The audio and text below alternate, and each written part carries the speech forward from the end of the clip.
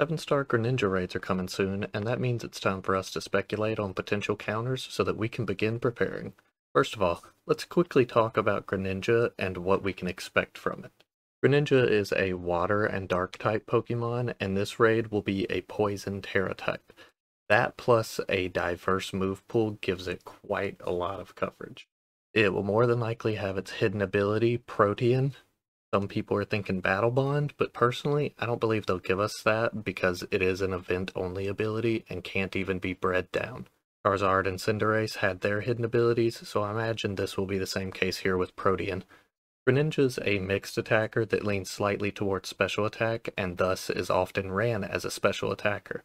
I think this raid will either feature both physical attacks and special attacks, or just special attacks, so I intend to focus my preparations mostly on special. I fully expect to see Water Shuriken since it is his signature move. I also expect to see either Gunk Shot or Terra Blast for poison damage. A dark move such as Dark Pulse or Night Slash also seems like a given to me. Greninja can learn ice moves such as Ice Beam, so I wouldn't be surprised if we see that for a spicy coverage move. Fighting and Grass moves also show up in his move pool, so don't be surprised if he ends up having Brick Break, Grass Knot, or Trailblaze for even more coverage. There's also a threat of several status moves to assist Greninja or hinder us in many different ways, such as Rain Dance, Taunt, Smokescreen, and many more. We've seen Sunny Day on Charizard and Bulk Up on Cinderace, so I would definitely keep an eye out for things like Rain Dance and Swords Dance in this raid. As I said, I'm expecting quite a challenge from this raid Pokemon. At this point, I'm not even sure yet if there will be a reliable option to solo it. But don't worry, I think we've managed to come up with some good options here, and maybe a solo build will come to us once we have all the data. For now, let's get into what we do currently have. First up on my list is Lucario. Lucario is another mixed attacker similar to Greninja with a diverse move pool, so it gives us plenty of options for countering whatever Greninja throws at us. The only real concern here is if Greninja brings a fighting type attack.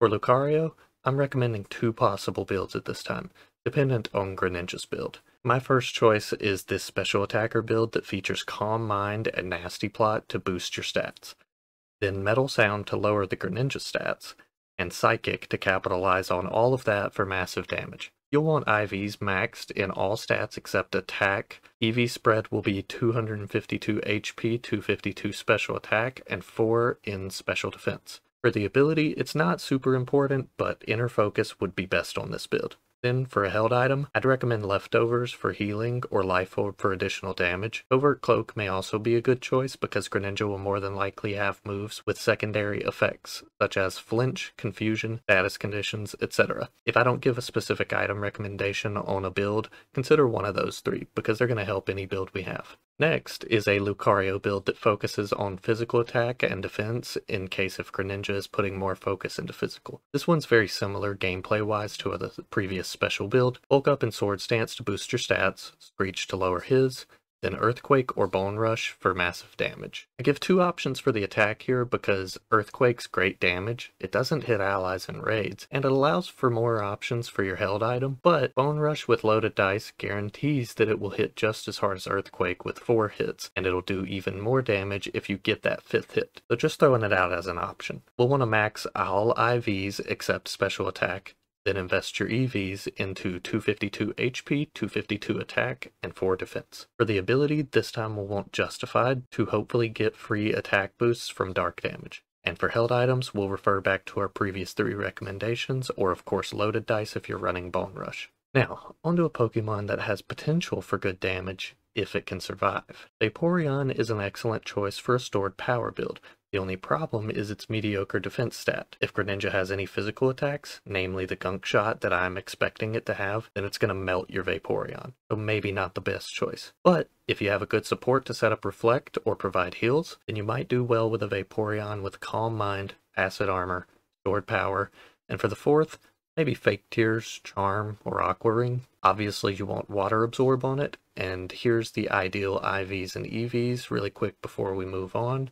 252 HP, 252 special attack, 4 special defense, and the only IV we're not worried about is attack. Next on my list is Klefki. I know, a bit out there, but hear me out. Left key's going to resist, or at least be neutral to most damage from Greninja, even being immune to poison, much like the Lucario that we already recommended. Another stored power user here, you'll want to initially set up Light Screen or Reflect, depending on what type of moves are being thrown at you. This will allow you more survivability while setting up your Calm Minds and Metal Sounds. If Greninja's throwing both physical and special attacks, you may want to swap Metal Sound for Reflect or Light Screen, whichever one you're not already running. Once you finish setting up, just spam stored power and hope your stat changes don't get nullified. IVs and EVs should be as shown here, no need to worry about the attack IV, and you'll want 252 EVs in HP and special attack.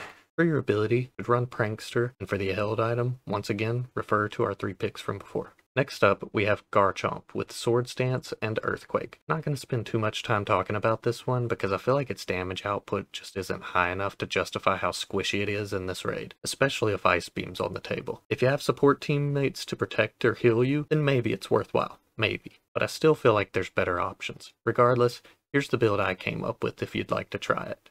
Next, the one true Sire. Clodsire, in all its glory, will survive quite well in this raid unless ice moves come out. But even then, if you run leftovers, set up with stockpile, and use recover as needed, you should survive quite easily. The problem comes down to getting enough damage output. Clodsire can do decent damage with Earthquake, and maybe some boosts with Curse, but will it be enough to solo this raid? I doubt it. Still, might be a decent pick for team raids though.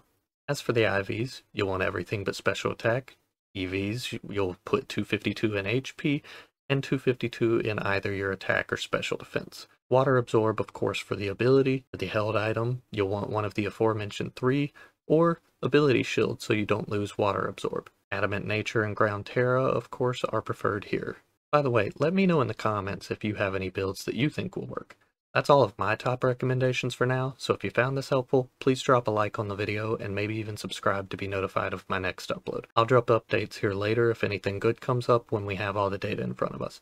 And of course, I'll be dropping videos on other Pokemon tips, tricks, and guides over time, so stick around for all of that. Thanks for watching.